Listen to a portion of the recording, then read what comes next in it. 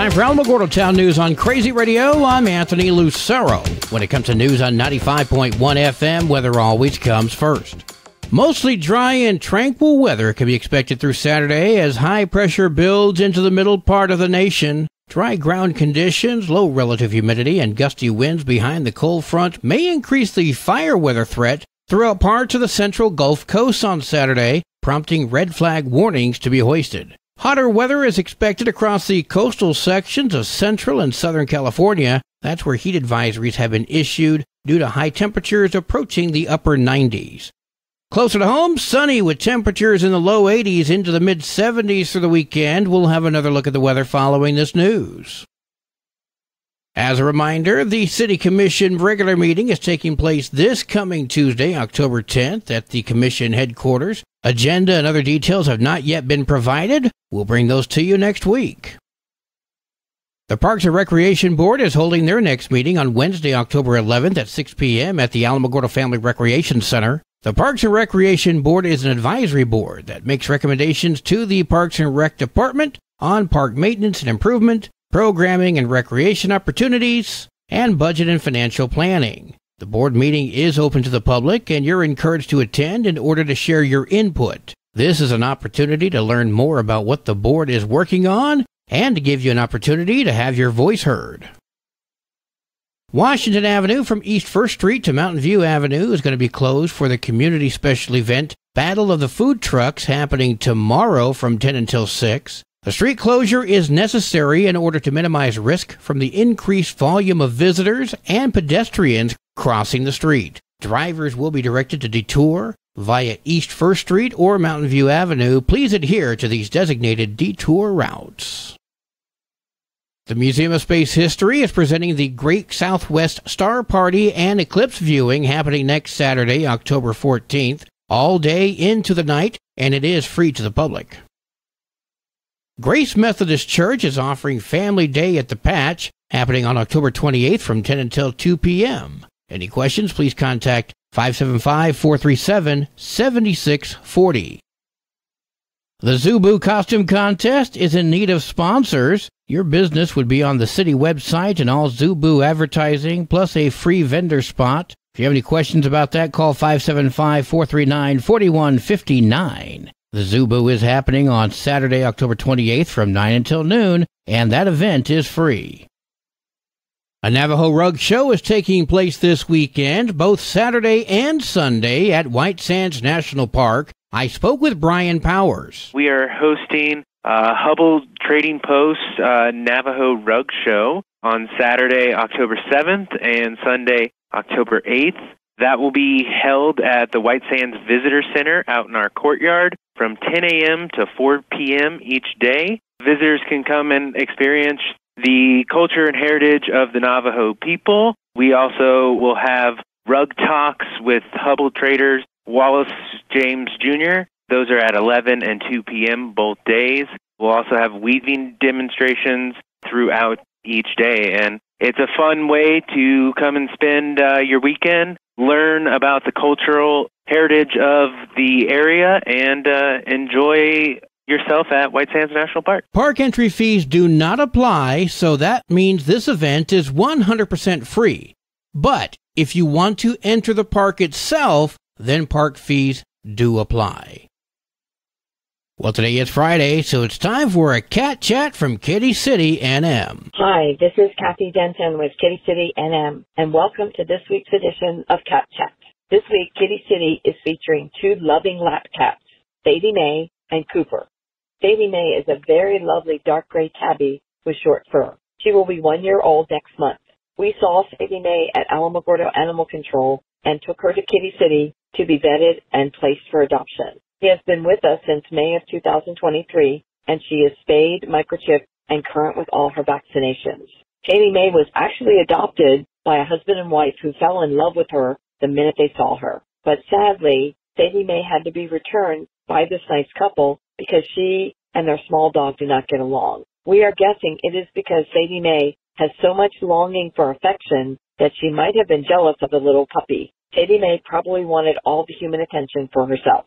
Now that we know that, we have placed a note on her profile that Sadie Mae will do best in the home where there's not dogs or even other cats, although she does get along with the other cats at Kitty City. Sadie Mae lives for companionship. She lights up when she sees humans around, and she will do whatever it takes to get their attention. Sadie Mae will brush against the person's legs to make her presence known.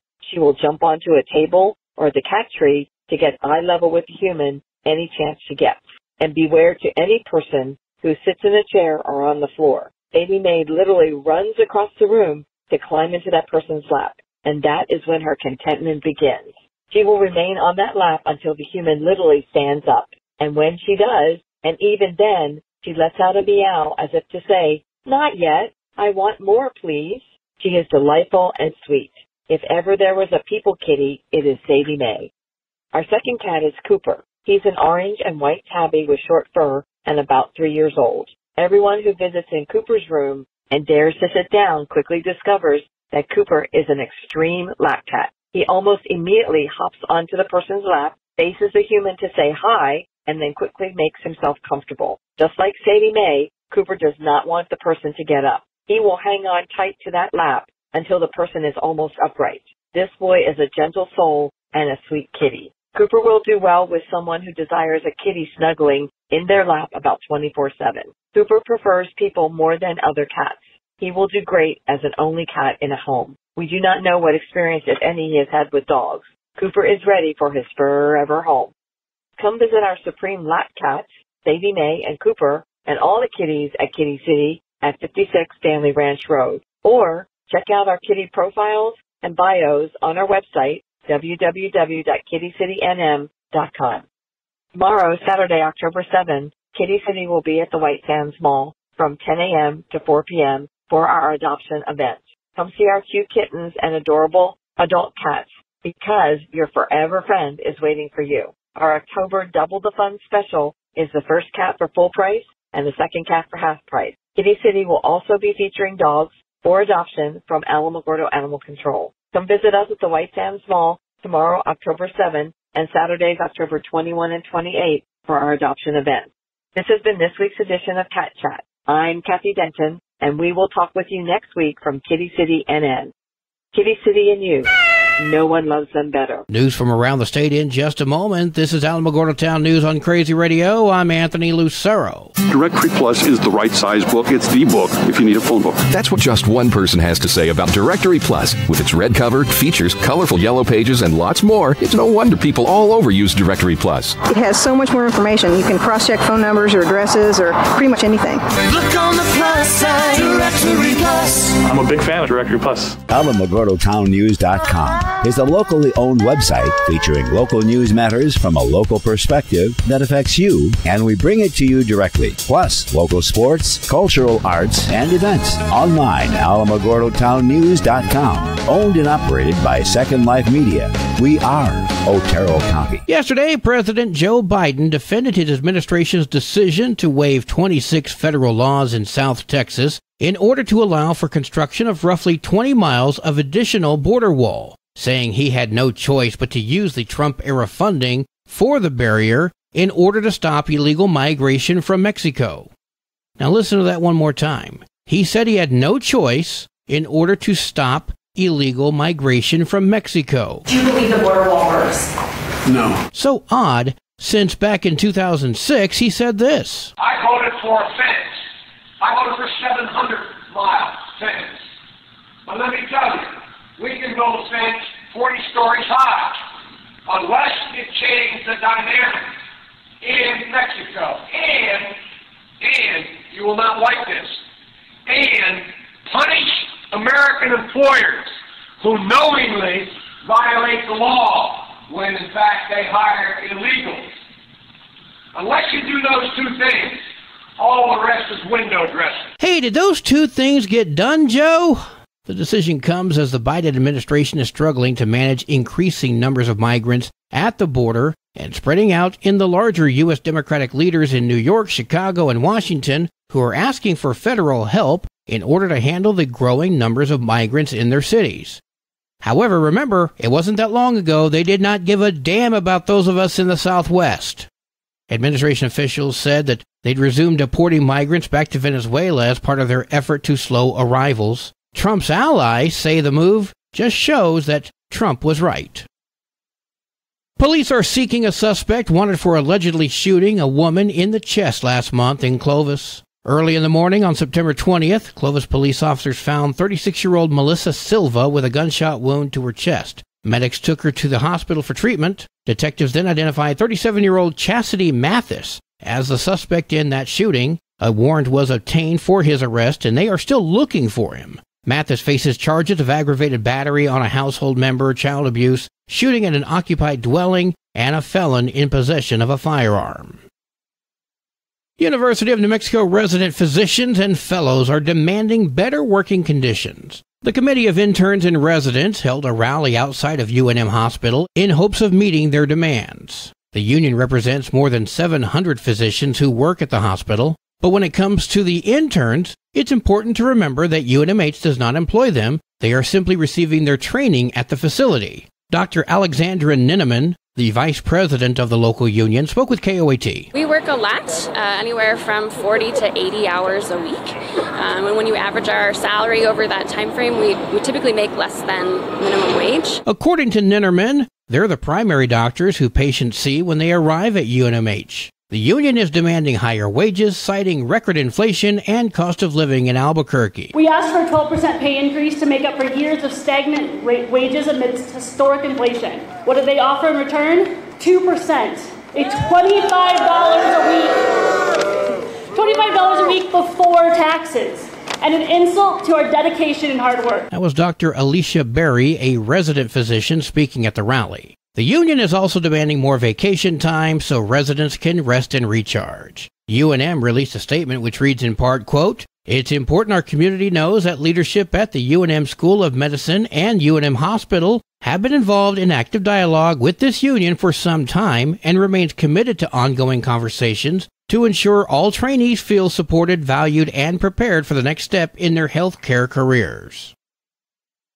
And finally, this comes to us from Cobb County, Georgia, where a man and a couple of his friends enjoyed a tasty meal at a restaurant, running up a $100 tab. When they were finished, the guy simply got up and left without paying, and they might have got away with it except for one thing. Brian Garfield Fort left his phone behind on the table. The store manager snapped a picture of the license plate of the vehicle they were in as they drove away, and investigating officers noticed the photo on the lock screen of the phone was a selfie of Fort, who was wanted on a murder charge. A license plate reader got a hit on the car a short time later, and Fort was quickly placed under arrest. Great job by Cobb County Police, this Cobb County police officer, and we couldn't be more proud of all the work that they did to capture this dangerous suspect. Officer Aaron Wilson.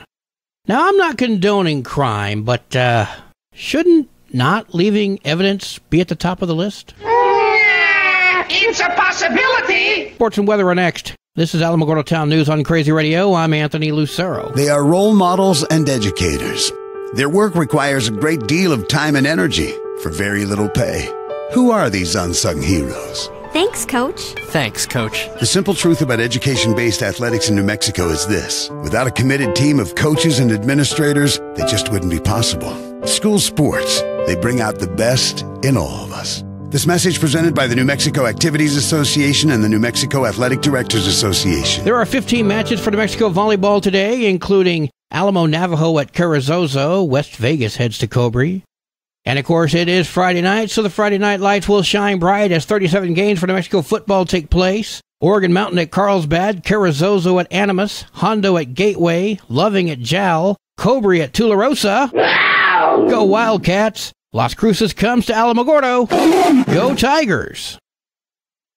Your Crazy Radio spot-on weather forecast for the Tularosa Basin today calls for sunny skies, partly cloudy tonight, sunny tomorrow. Your high today in the basin, 80, low tonight of 53, high tomorrow, 76 degrees. In Cloudcroft, mostly sunny skies today, partly cloudy tonight with winds gusting as high as 24, mostly sunny tomorrow. Your high today in Cloudcroft, 60, low tonight of 36, high tomorrow, 57 degrees. Local breaking news can be found on our website, alamogordotownnews.com, and learn more about Crazy Radio by visiting KALHradio.org. We've also launched the Crazy KALH Radio YouTube channel, which features our daily newscasts, complete interviews, and other information which concerns everyone in the Tularosa Basin. That concludes today's edition of Alamogordo Town News on Crazy Radio. I'm Anthony Lucero. Enjoy your weekend.